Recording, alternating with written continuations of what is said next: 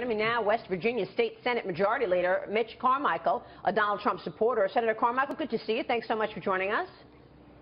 It's great to be with you. Thank you for having me this morning. You say West Virginia is turning red, a red state. Oh, absolutely. Yeah. Yeah, clearly we're turning red. We have voted Republican in the past several presidential elections, and I can promise you that we will this year.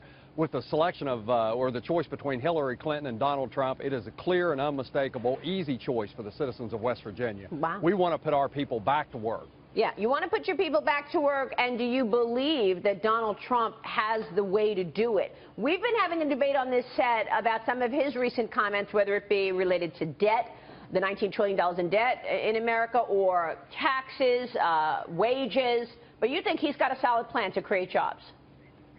I believe he has a solid plan, and I believe Hillary Clinton has expressed her, very solid plan against the coal industry in West Virginia. It's such a clear contrast that the choice is almost anything but Hillary Clinton. We believe in Donald Trump. I'm a Donald Trump supporter. I believe he has the right message for West Virginia and for really for the country. Right. But it's clear that what Hillary Clinton has said as it relates to coal in West Virginia and the fossil fuel industry, and really just in general, her attitude towards government programs versus putting people back to work. Yeah. I can tell you, Maria, that it's just not going to sell here in West Virginia. Mark Serrano. You know, Senator, I think that Hillary Clinton's attack on coal was a defining moment for her in this race. I think it was very calculated. I think she was playing to the environmental left in her decision. But really, I think she sort of kicked states like West Virginia and Kentucky to the curb by doing so. What are the things you think Trump will need to do for the industry if he's elected?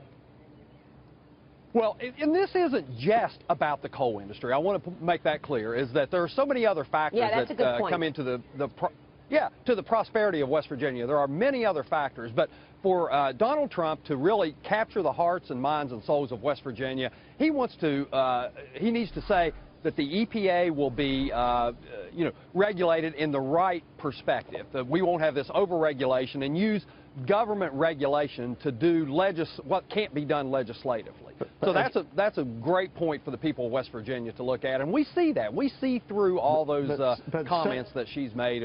Yeah, but Senator, what specifically, I mean, just as a foreign observer, there's a lot of and the same thing happens in British elections as well.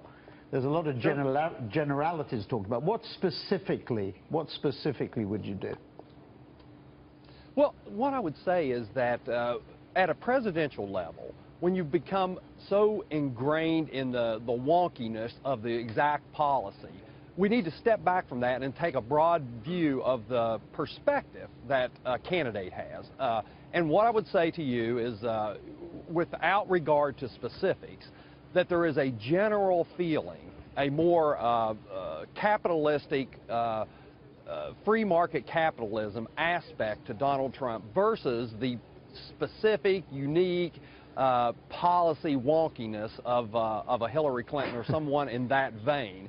And we see through that. I think we want someone who has a general attitude towards free market capitalism. Right. Well, that's the thing. I mean, yeah, but forgive me, but there's nothing specific there. I mean, this is if I was a voter in West Virginia, I would be looking for specifics, and I think this is the thing that bedevils political campaigns on both sides of the Atlantic, is the lack of specific policy. When I say to you, what would you do in West Virginia, in the coal industry and whatever, what you say is, it's about a general view about the merits of capitalism. That's general stuff. That will not deal with the specific problems of people being out of work. What specifically would you get? Well, he's saying small government. He's saying lower regulation. But again, Maria, with all due respect, that's apple pie motherhood. That's not specific measures that you would ask the president or a new government or a changing government to achieve. What I heard you say is roll back the EPA regulations in terms of coal. But what, Senator, are you looking for in terms of specifics? Yeah.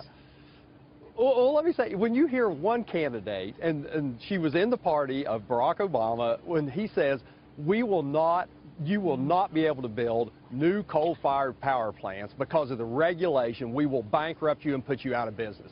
Now, if you're asking me to say, give me a specific how we're going to move forward away from that, what I would say to you, sir, is that let's reject that attitude. I mean, we have to reject that sort of mentality and that sort of policy. And so when one comes and says, we want to put you back to work, we want to lessen the regulatory schemes of the EPA, and we will not do regulatory-wise what we are unable to do legislatively. And those are the things that Donald Trump has said. So from a specific perspective, we would say anything, any regulatory schemes that you want to put forth have to be adopted legislatively through the Congress and adopted by the President. Well, that has not been the mode of the previous administration or the current administration. All right, we will leave it there. Senator, good to have you on the program this morning. Thanks so much. It's great to be here on this wonderful election day. Thank you for allowing me to be on your show. Senator Carmichael, we'll be watching. Thank you so much.